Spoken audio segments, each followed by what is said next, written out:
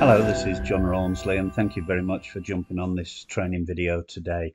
Before we get started, I'd like to run through the disclaimer. I'm an independent affiliate. I'm not employed by anyone to create this video.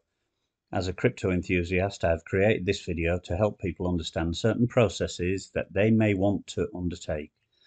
This video is for educational purposes only, and you should validate the information contained in it, as it can change very fast in this space.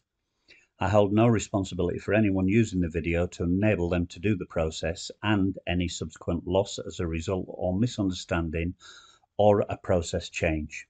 I'm not a financial advisor and I'm not able to give you financial advice.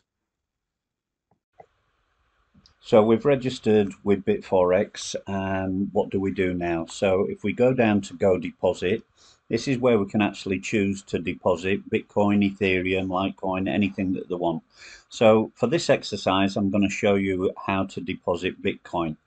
So when you select Bitcoin, it brings up a wallet address. Now this wallet address is for your trading exchange. I've copied the wallet address, and now I'm going to start up my Trezor, which is where I have most of my crypto in a cold wallet stored away.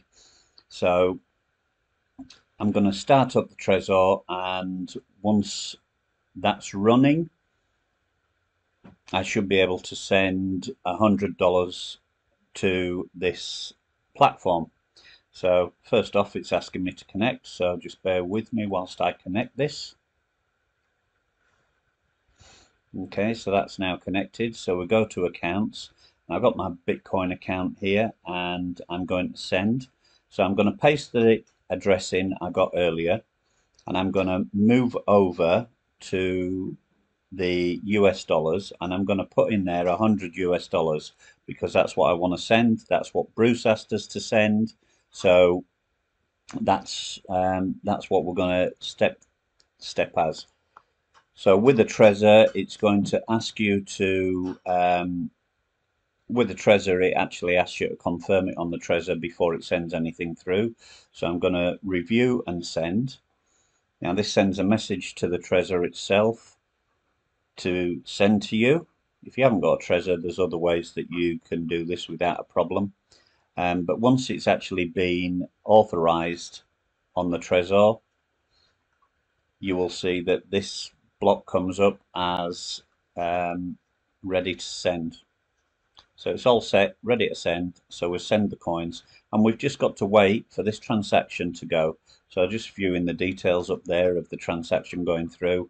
And after this was, I think, 30 minutes or so, what happened was I went back to Bitforex, and the deposit came through after, once I'd refreshed.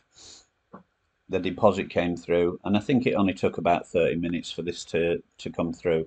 So that's been sent through. That's now sat in my wallet ready for the price maker challenge to buy up some G999s that are below the price that we've actually wanted. So once again, thanks for watching, and watch out for the next video. Take care.